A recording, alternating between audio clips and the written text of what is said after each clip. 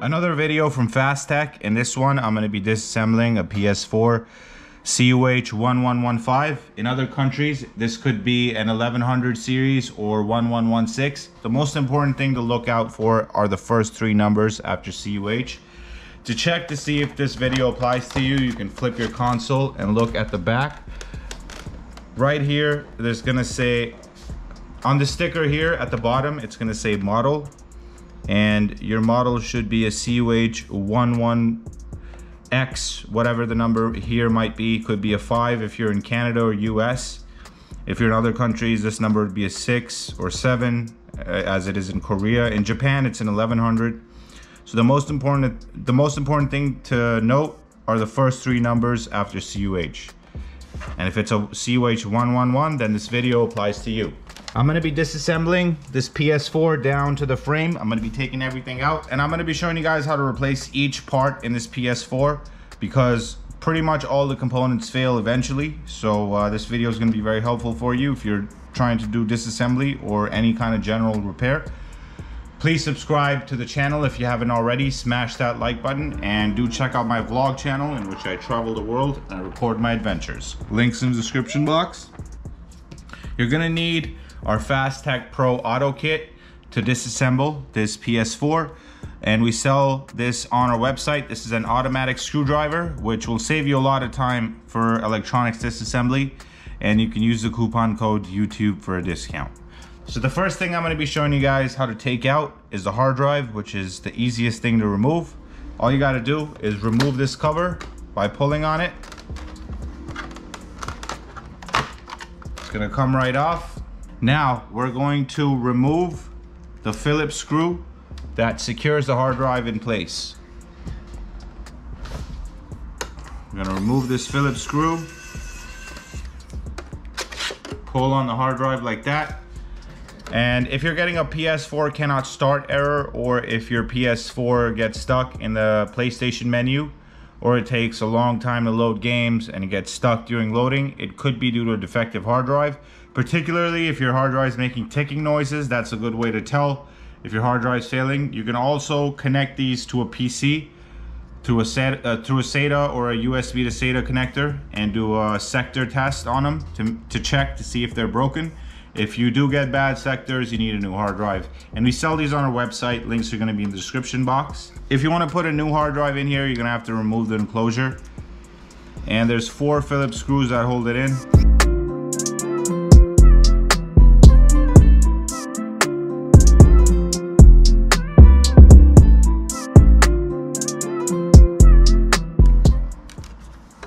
Once we remove the screws, the hard drive is going to come out of its enclosure. And that's a 500 gigabyte HDSD hard drive right there. We sell 500 gigs, 1 terabytes, and SSDs as well. Next, we're going to remove the bottom cover, which is this piece right here. And to remove that, we're going to have to remove these stickers. These are already removed before, so they are in bad shape. But regardless, we're going to remove these stickers.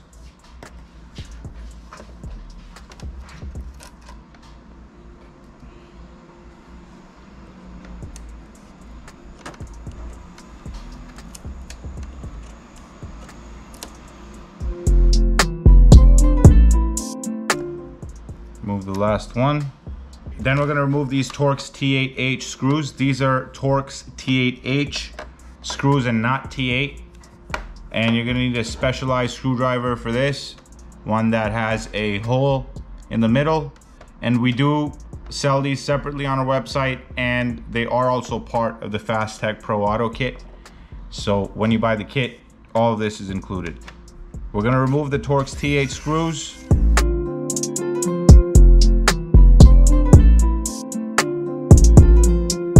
Now that we got the screws removed, we're going to lift up the back like that, and it's going to come off. If your PS4 is not turning on at all, which means no blue light and no beep, it could be due to a defective power supply, and that's this piece right here. There's 5 screws that hold it in, 3 Torx T8s and 2 Phillips, and we sell these power supplies on our website as well, in case you're interested.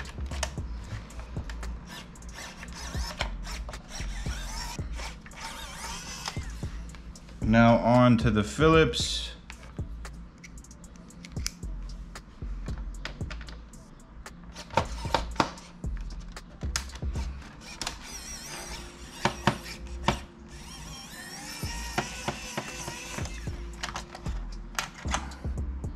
Then we're going to remove the connector on the side here by grabbing it from the connector, wiggling it and pulling like that. Then we're going to lift out the power supply. It's going to come out. And the power supply on these 1115 units is an ADP 240CR. You could have a power supply that starts with an N15 or N16 model number, and they're basically the same thing. They're just sold in different countries, different model numbers. And all of these do 110 and 220 or 240. So if you buy it from us, you don't have to worry about voltage or any of that because these are universal. Next, we're gonna remove this antenna. If you have any connection issues with your controller, like if you have to stand really close to your PS4 for the controller to connect properly, or if there's lag with the controller, it's most likely this antenna here.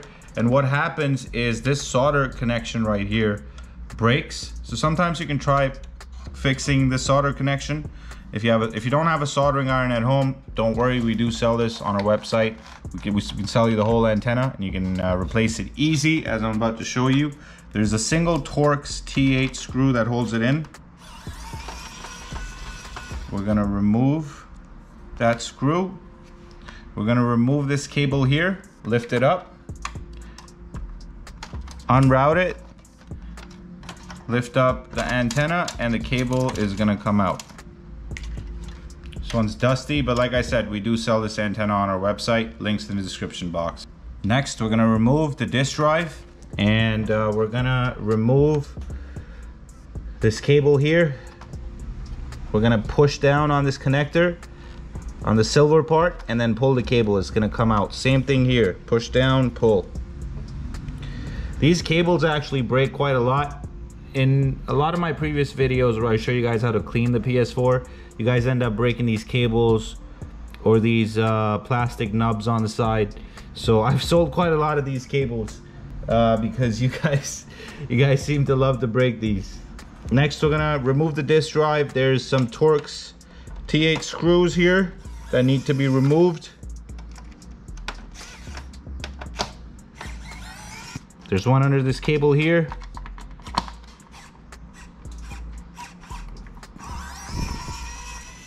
There's a Phillips screw at the front.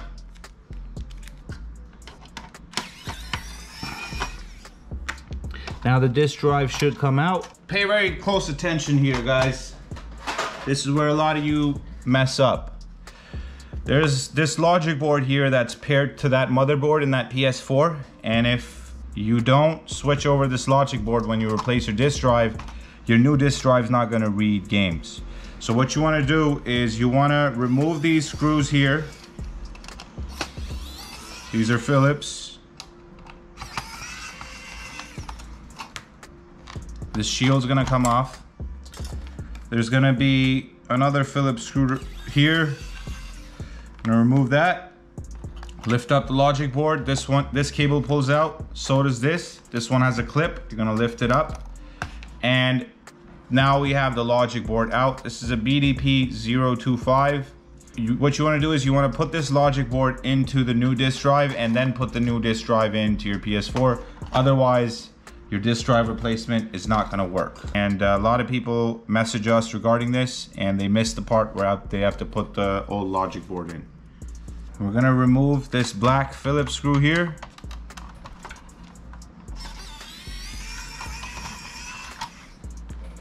And next we're gonna be removing the motherboard.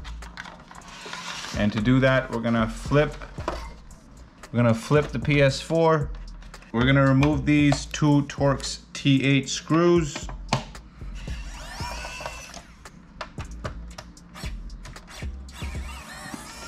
Then we're gonna lift up this cover from the front, like that, from the side that says PS4.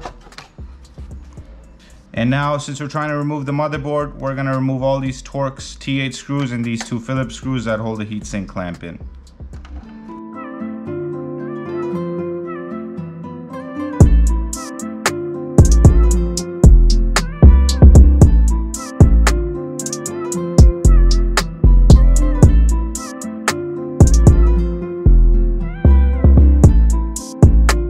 Next, we're gonna remove these 2 Phillips screws from the heatsink clamp.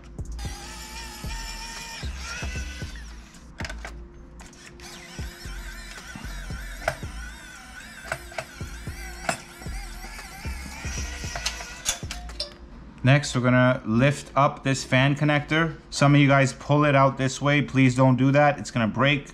And then you're gonna be leaving comments on my YouTube videos, so please don't do that. We're gonna lift this connector up. Watch how I do it. Up, upwards. All right. Then we're gonna lift up this back plate. It's gonna come right off. And that's the motherboard right there. It's an SAB001.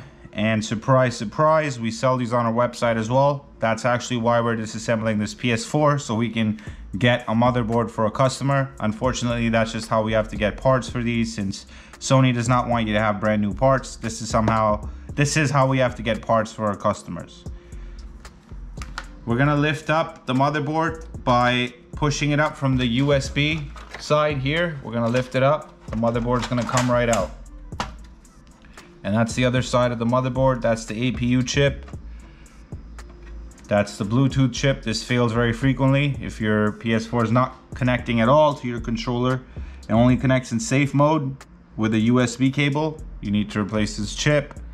That's the notorious CMOS battery that's failing on these. And then you get an error on your PS4. Your PS4 is not gonna load any games from the hard drive or disk, because the date and time can't be saved once these batteries die. And so you have to replace the battery for the PS4 to be able to save date and time, be able to save trophy information, and therefore load games. I hate the fact that this is actually even a thing. It's embarrassing, and frankly, it should be illegal that these PS4s are rendered useless because of this $1 battery. It pisses me off, but what am I gonna do, right? I'm gonna show you guys how to replace this battery, since this is a thing now.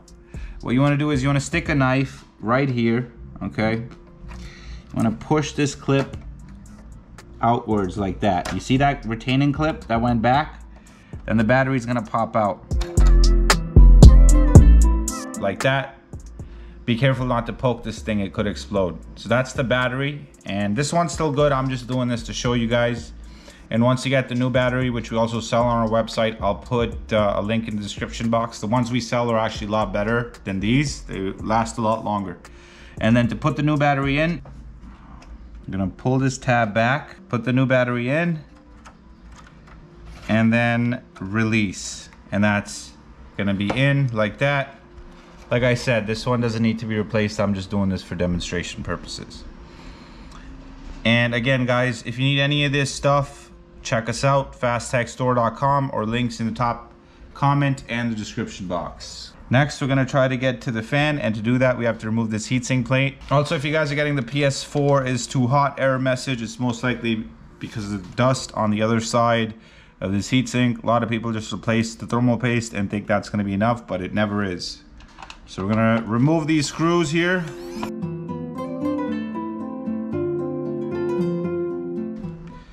And we're gonna lift up this heatsink, and there's some dust here, as you can tell, but this one was kept in very good shape, especially considering this is a launch model console, or almost a launch model console. There's very little dust here, but normally this would be clogged with dust. And if you're getting the PS4 is too hot error message, you want to grab a compressed air can and blow this out. Next up, the final item to remove is the fan. There's 2 screws that hold it in.